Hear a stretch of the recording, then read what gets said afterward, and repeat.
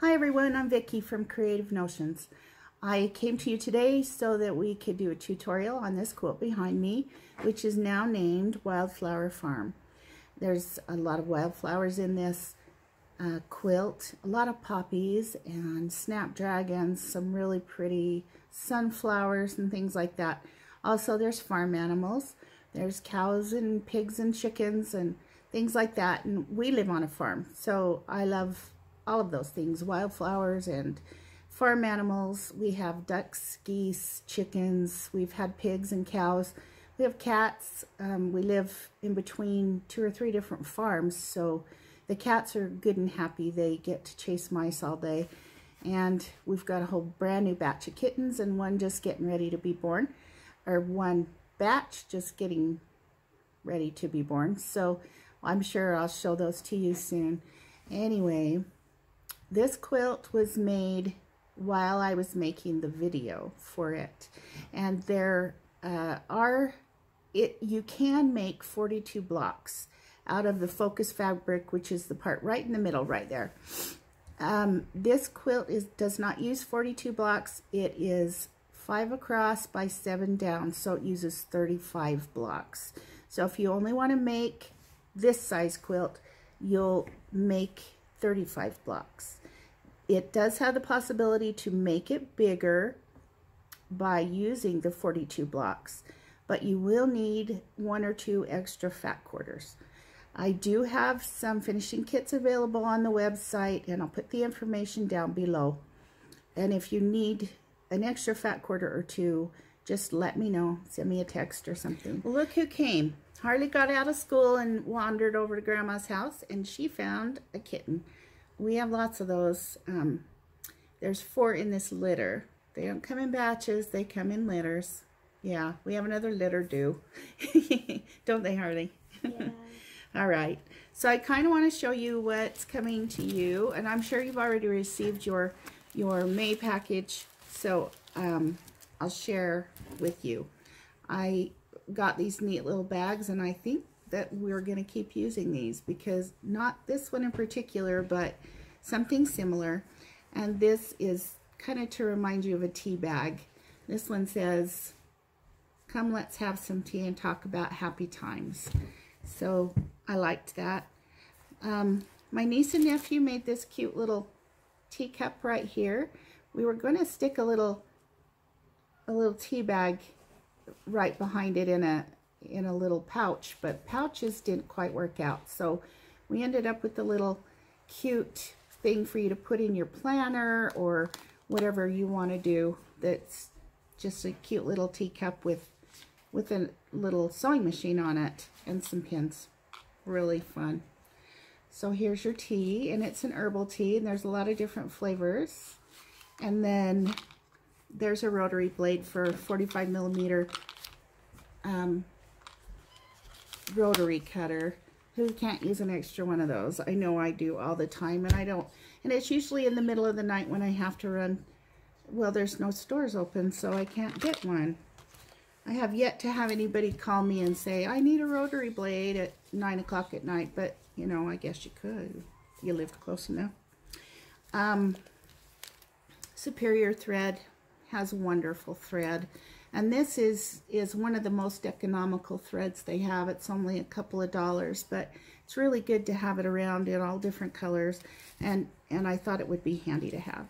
These are big eye needles for people who have a little bit more trouble seeing, maybe a couple cataracts. I don't know, getting old is not for sissies, and we'll talk about my eyebrows in a minute. There's a little bit of candy in here. Nothing special, but these are really good. Ask me how I know. I used to have 5 bags, now I have 4. So anyway, here's a cute little teacup charm. The sad news about the charms is that Pen Peddlers is closing its doors. I think we're going to be okay through August to be able to continue with the charms and the charm holders, but it might get a little tricky. So bear with me, and I'll keep you posted on that. Here's some wildflowers on this card. I just thought that was such a pretty picture that I just did not want to shrink it or make it any different. I just like it, and if you if you like the saying, maybe you can use it for something. I don't know. And then our pattern, which is right here. And it walks you through everything, especially how to put them together. When you put the blocks together, you're just going to sew them right to each other. I laid mine out on the floor and moved them around till I got them the way I liked them. And then I sewed them in rows, and then I sewed the rows together. And then I'll show you this fabric. You're going to go outside? And grab another one. And grab another one. Okay. All right. Not everybody's going to have all the same fabric because there was several different bolts that we weren't, there wasn't quite enough of for everybody to have the same. So you may see it and say, I didn't get that one. I got something else. But there was a mistake at the factory and someone deleted our order. And then when they put it back in, there wasn't enough of certain ones. So we did the best we could, but they're all in the same line. So that's good. So there's this cute, I don't know, kind of a red floral. You're okay. And then there's this dark gray, and what's really pretty about it is it's got a little turquoise center in it. I don't know if it'll focus or not. This is my favorite, snapdragons, and that's what I put on the back of this quilt. Turned out kind of pretty. There's this turquoise or teal or aqua. I'm not sure. This one I really loved. Come here, BB. And then this, some encouraging words. We all need encouraging words. Another greenish colored one with little X's. It's actually, yeah, it is an X with little dots in the corners. This one has a little bit of yellow. Kind of a sunflower looking pattern. And then chickens. We get at least a dozen eggs a day from our chickens. They're doing really good right now, and they're really enjoying this warmer weather, although sometimes you wonder if it's ever going to be spring, or well, if you've ever been in Utah, you can wear a parka and shorts and flip-flops and snow boots all on the same day. You just never know for sure. So that's our box for this month. I want to also thank everyone for the sweet comments and encouragement that you give me. I appreciate it so much that you would take the time out of your day to say something nice to me. And we'll go ahead and get started with this video. And I hope you enjoy Wildflower Farm. Thanks. Hi everyone. This is our next quilt that I haven't named yet, but I will have by the time this video is done. I want to try and kill two birds with one stone and make it as I do the tutorial on it, so that it will all be done and I won't have to wait another week to get it done because boxes come out next week. So available is this panel, and it has rows of really cute flowers and farm things and love and poppies and all kinds of things on it. So you're going to need a panel with three, well, they're not really a panel, but a strip that has 3 rows in it. And then you're going to want to cut each one out individually. You don't want to double it over because the print may not be straight and you may end up cutting one of your blocks in half or cutting it off, and you don't want to do that. So cut as close as you can, maybe 1/8 to 1/4 of an inch. And then just turn them and cut them again until you end up with a whole bunch of these. And then I'll show you what to do next. So you're going to take your 2.5 inch strip and then take your little square and flip it over.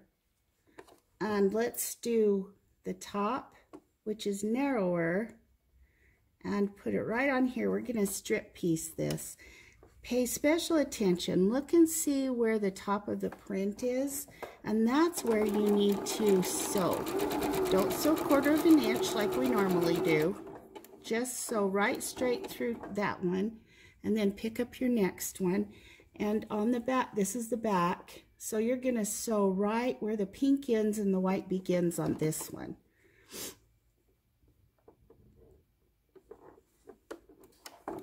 And don't worry about it not being square. We're gonna square it up when we get finished. So go ahead and just sew that one and then just keep going. Now this one's a little tricky because it's got a lot of pink in it at the top, but if you're real careful, you can see where the dark pink ends and the light pink begins. So your seam allowance may be 1/8 of an inch, but that's okay.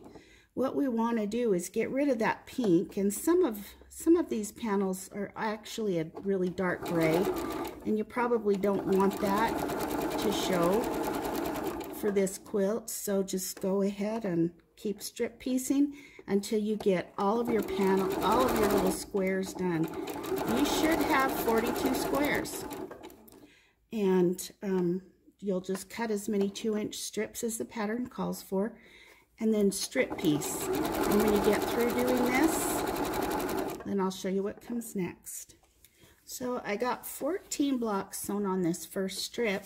Now I'm just going to open up this little panel and get another strip and do the very same thing. I'm not cutting it, I just want to save a little bit of time, so I'm just going to sew right through those and then pick out the next panel and keep going. And then when we get all through with this strip, we'll have the top and the bottom of this piece done, and we'll be able to just take a scissor or a rotary cutter and just cut right straight through, and it'll be even on both sides. So I'm going to hurry and do the rest of this, and then we'll go from there. So I'm just going to sew these like this. Now if you take up a little bit extra, it's not a big deal. We are going to square this piece up. After we get all 4 sides on, we're going to square it up to 6.5 inches. So we'll just keep going. When you're finished with this strip, do another strip until you get all of your little center pieces sewn on. Now when your row is all finished, you're going to have, I say gonna a lot, don't I? You're going to have your top and your bottom attached to your centerpiece. Fold each one in, overlap one, and then they'll be out of your way and it'll be straight. And then flip it over so that the centerpiece is on top. Take your rotary cutter and your ruler and place it right in between the two and just cut them apart like that. If there's a little excess, you can cut it away, but you don't have to because it's so minimal, it won't really matter. And then just keep cutting them apart. And then take your center pieces over to the ironing board and press so that your seams are going away from the center. And then I'll show you what comes next. Okay, I've taken my pieces over to the ironing board and pressed them with the seam allowance turned out, facing the white or the off-white. And I wanted to explain that with this quilt block, the center of the block, we're going to use the edges of the print to sew by instead of the 1/4 inch seam allowance. So now we're going to sew the sides on, and we're going to do it the same way that we did the top and the bottom. We're going to chain piece them. So just go ahead and line them up just like you did before, and then use your print as your guide. You don't want to have any of the pink showing there. You want to go ahead and sew right next to the green line in this block. And then you'll just put the next one right up against it and keep going. And you'll do that until all of your blocks have 2 sides on it, just the way that we did it before with the top and the bottom. Okay, now we have a really nice stack of 42 blocks that are approximately 7 by 8. And we're going to take each one and cut it down to 6.5. So get your 6.5 inch ruler and center it as best you can with this center block. Then you're going to cut off all the way around it and just square it to 6.5-inch block. Remember, don't reach over. Try to get a rotating mat if you can, because they're really worth it. A lot of band-aids were spared in the making of this quilt. Okay, so we make a nice stack of those. Center these two lines here at 2 and 4.5, almost go perfectly around this center block. And then you've got about an inch and a half above and an inch and a half below. So you're cutting off a 1/2 to 1/4 of an inch on the sides and about 3/4 of an inch on the top and the bottom. So get all your squares ready and then set them aside, and then we'll go to the next step.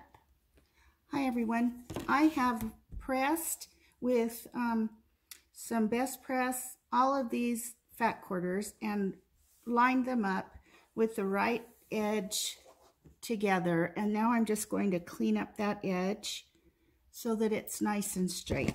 I'm just really right-handed, and some of you may be left-handed, and so you would probably want to line up your left side instead of your right side. Okay, so the next thing we're going to do is cut 2-inch strips, and just go ahead and cut them until you run out of fat quarters. So go ahead and do that, and then I'll show you the next cut you need to make. Okay, the next cut you make, you're going to have a long strip like this that will be, I don't know, 18, okay, they're like this actually. So they're 18 inches or so long. So cut those into 8-inch strips, so 8-inch by 2, and you'll get 2 out of each strip, and then just stack them up.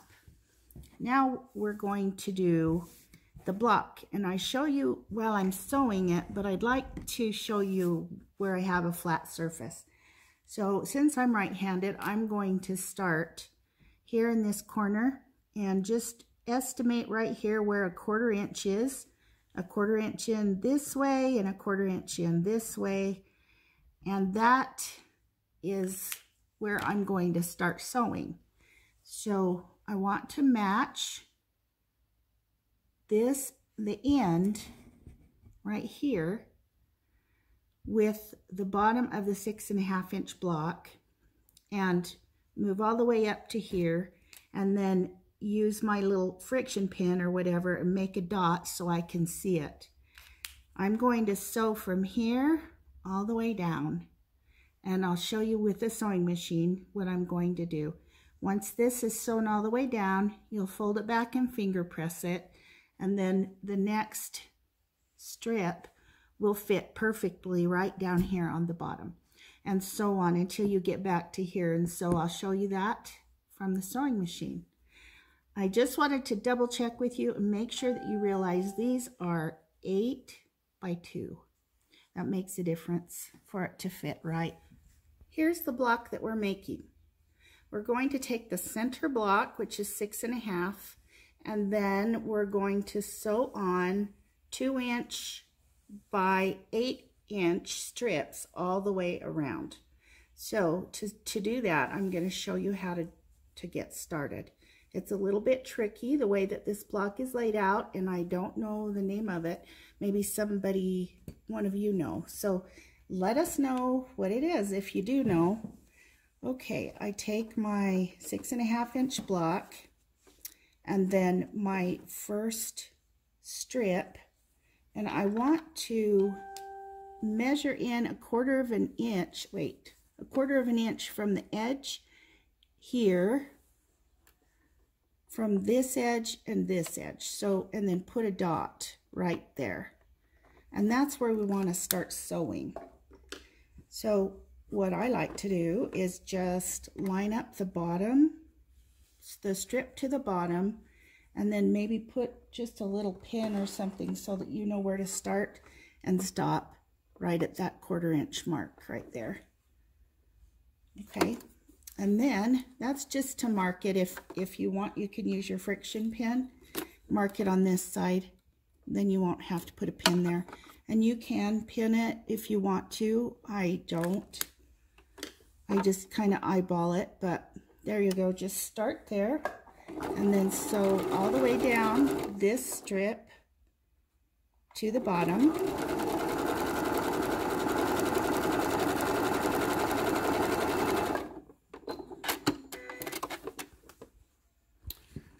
And then just take your fingers and press that out so that it's going away from the center block. Then take your next strip and it lines up perfectly with your side border here. And then you'll just sew that on. And that also lines up with your block. Matching the edges.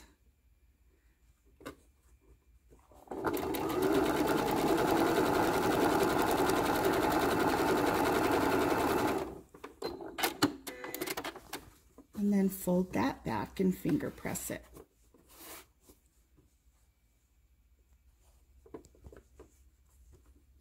Isn't this fabric cute? It's called Poppy Cotton. It's from Prairie Sisters and called Poppy Cotton, I guess. I had a hard time finding any other names on it, but I sure like the colors. Of course, it's got teal in it. I don't know, that's kind of my go-to color these days. And then press that, finger press that back. And then the last one, and this is my favorite print of all of them. Line up the edge against the outer edge. And I like to try and make sure that these seams are folded back when I start sewing. You'll kind of know if they're not. They'll kind of be in your way. They flip back and forth. But that's up to you. It's a personal preference thing. And then as you get to this corner, pull this side, your right hand side border back, and just sew all the way right off the edge. And now it looks like this. So you just turn your block, flip it over, and it matches up just right. And then sew down the rest of your block till you get right to the where you started sewing, and you're all done. And there you go. And there's your block. And this is the back. And it's pretty simple. So we're at the end of our video, and I just wanted to talk about how you put your blocks together. It's really simple. You just lay them out 5 across and 7 rows down. I'll just kind of show you the cutting table right here.